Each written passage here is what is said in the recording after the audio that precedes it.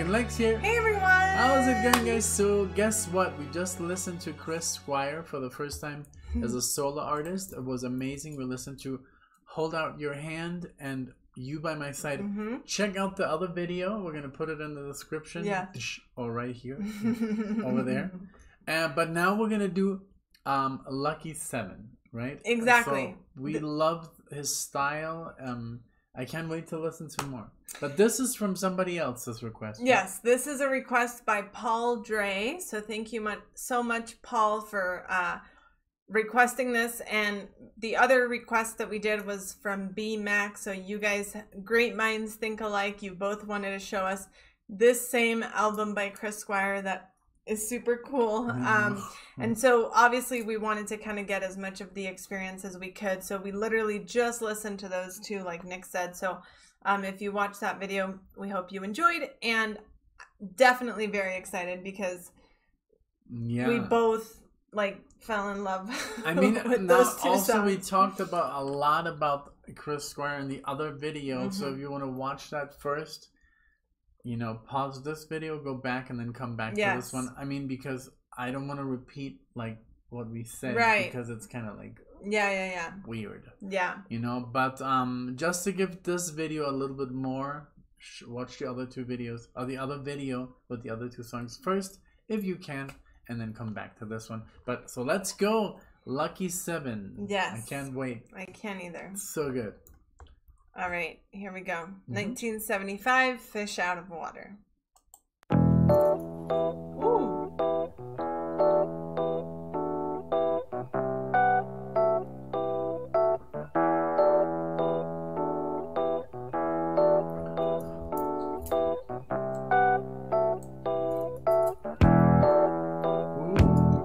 Alan Parsons vibes.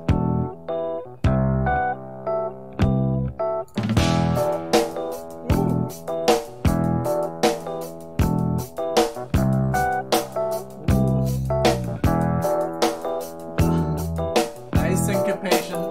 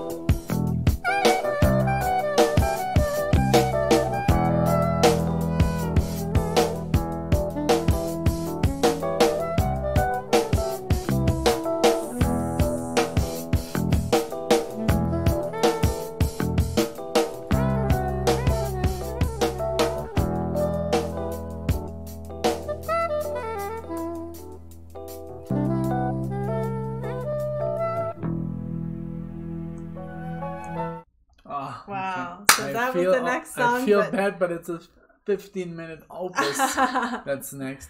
But wow, like, you want to go first? Because I have so much to say. I loved this song. I loved how it was a lot more instrumental, like, obviously, than the other ones. I feel like I just came out of, like, a trance. I didn't even feel that, like, 7 minutes went by. I loved it. Definitely, like... I'm a fan of him now. Exactly. Like, I'm a fan of Chris Squire. Individually, yes. Yeah. Exactly. Wow, like, okay, first of all, like, the musicians on this track, on this band, amazing. The sax player was amazing. Like, the improvisation was so cool. Very yes, like, flowy. And it reminded me a little bit of the sax player of Pink Floyd. It would be so much fun if you guys are like, it's the same guy, in the comment section, you know. The guy they use on Pink Floyd. But the drums were just so nice, like, syncopated, like, you never knew where you were rhythmically. But it changed like 3-4 times. Time signatures. I love the violins in the back. Also, again, like, that kind of like offbeat singing that he does, like John Anderson. And then just the bass, it was literally like, it felt, and I do this, I know, but I know he plays with a pick. I know he plays with a pick, guys. Okay? Yeah. But he was literally improvising. He was like licks he does in Yes. He was playing here as well, like So he was literally basically just improvising over the song, which is really cool because that's his project. He can do whatever he wants. I mean, that was so cool. Yeah. I loved it. I loved it too. I thought that everything was so well put together, and then I noticed that it's like the song with the most views, which is awesome. Oh, yeah. Because obviously people who are fans of Chris Squire or Yes would love something like this, you know, because it's very groovy. It's very like... has a lot of rhythm. Yes. It was it was a little bit jazzy. Exactly. You know? It was. And because of how much it would kind of go out, it was very... That solo though, like that sax player. I know. Wow. I know. Can't believe it. Like, so good. Just the whole track was so good. I never felt any kind of like, okay, it should move on.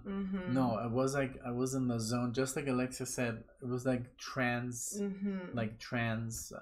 esque. You know, we were like, and we didn't pause. I know, we didn't pause, and that's why I said I can't believe 7 minutes went by. That happens when it's so good that we just forget. Also, I mean, we already talked about the other songs, but I totally forgot to pause. No, and honestly, this song was different than the other ones. Totally. I mean, I love that they're on the same album. I can see, you know, because of the bass and a couple other things, but it was very different, than the other songs. And I loved more proggy, this one. Yeah, I loved that we got to listen to those and then this one, and in one sitting, you know, to have gotten 2 requests from the same album is just awesome. I love that's why we love you guys, because you guys always have the same intentions in mind, you know, to discover what you discovered. So thank you so much, Paul and BMac, for keeping that in mind. Yeah, and we will of course listen to, maybe not right now, but we will definitely listen to the whole album. I want to listen to those 2 epic ones, the long ones. Yes, me too. But what a great album. Like, I just want to see one thing here. Oh, that's actually his most listened to song, was that one. Wow. Out of all of his solo stuff. Oh wow, he did a 2006 album. No, wait a minute. Is that the same? Conspiracy? Yeah. So he just recorded 2 solo albums. Well, I guess maybe under C discography. Oh no, that's it. That's Fish Out of Water and Conspiracy. That's all that's on Spotify. So maybe there's some stuff that's not on here. You never know. Oh, but look at this. This was great. Thank you so much for this. Thank you everyone so much for being here, for all of your love, support, everything you do for us. We love doing these. If you love Yes and you love Prague, check out everything else that we've done. We got a lot, of Prague. Yeah, I'm sure you guys will find some nice surprises that we've discovered through you because of your requests and all of your just suggestions and everything. So thank you all so much, and we hope to see you in the next video. Thank you. Bye, everyone. Bye.